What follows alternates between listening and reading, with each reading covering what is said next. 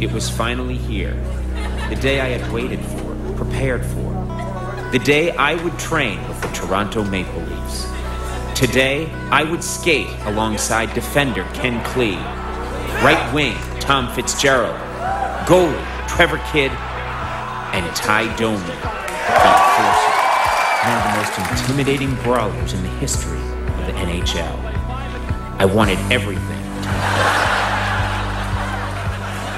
Let me talk to you a little bit about hockey. Hockey was never my sport, I'll be honest. I like Nerf sports, mostly. Things that you can do in an office space, sitting. Never really got into hockey, but I think I can learn it pretty quickly. I'm pretty sure that within the hour I'll be the best hockey player here. Fine, come here for a second. Let's talk about fighting, all right? Let's just say you have a problem with me, I got a problem with you. How would you come at me? Just show me what you'd do. No. Big mistake! Big mistake! Oh, this is the best one. This is the best one. Okay, show me in slow motion what you do. When you have the jersey. Slow motion now. Okay. Yeah, right. You got the jersey, yeah. Keep the arm here. Keep the arm there, right. This hand here. Right. I don't even have to look. I can just right, shoot and you you like just that. right like that, and then bring it right across. Right. My style is more of a slapping thing. I slap and I keep my elbows in and I slap. You've made a big mistake, and I do this. Does anybody do this anymore? Well, I just want to show you some of the equipment I've brought. I'm not an expert skater, so I had this made. I want you guys to tell me what you think. It's a special skate that I use exclusively for balance. I use this, and then to stop, I have a rock tied to a rope. So I just throw that behind me, and it slows me down. I'm just curious what you guys think of this. Would this go over well? I've got to protect the head. I'm a thinking man, a cerebral man. You see those skates and this helmet coming at you. Tell me, this is a good nightmare for you, isn't it?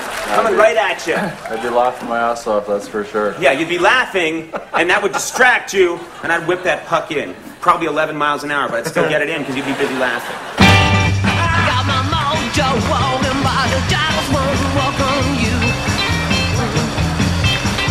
I got my mojo walking by the giants won't walk on you. You know I want you so badly, I just don't know what to do. Where'd it go? I didn't even see it. That went through my stick. Got the puck here, right in the middle, right between your feet.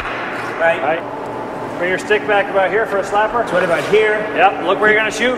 Keep it up, and... Yep. There you go. You got it. Almost. My trick is to not actually shoot at goal because he's expecting that. I shoot away from the goal where he's not defending. Hope to hit someone else. Pretty smart. Right? Where'd that go? Oh.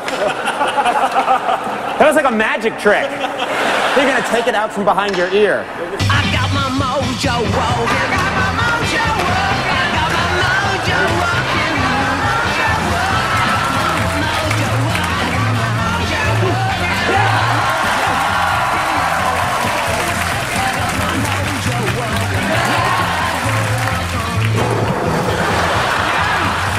You guys gotta think.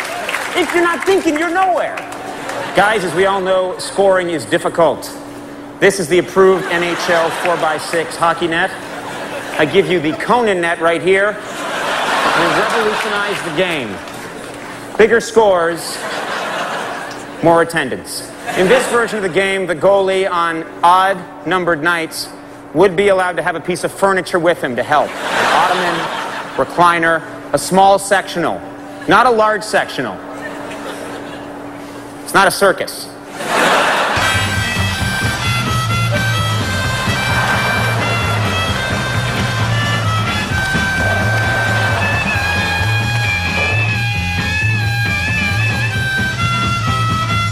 That was way too much turning. You'll never use that in a game. That's the problem with hockey. Too much turning, fans lose interest.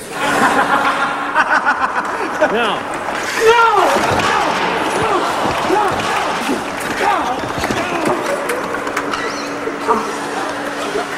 Get in here. There you go, Coach. All right, guys. I'm not liking what I'm seeing. You're dogging it. What's the problem? You don't seem to care. You've lost interest in the game. You're tired? Tired's for babies. Babies take naps. What are you doing?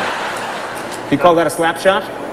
My grandmother throws harder. She's been dead for 20 years. And you, what's your story? I'm just following you, America. What's your story? Come on! Come on! Come on! Come on! Come on, little baby! Stop it!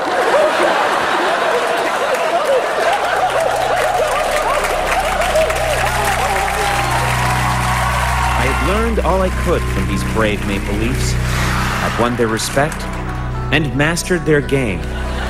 I guess sometimes when a man takes on his heroes, he becomes the greatest hero of all.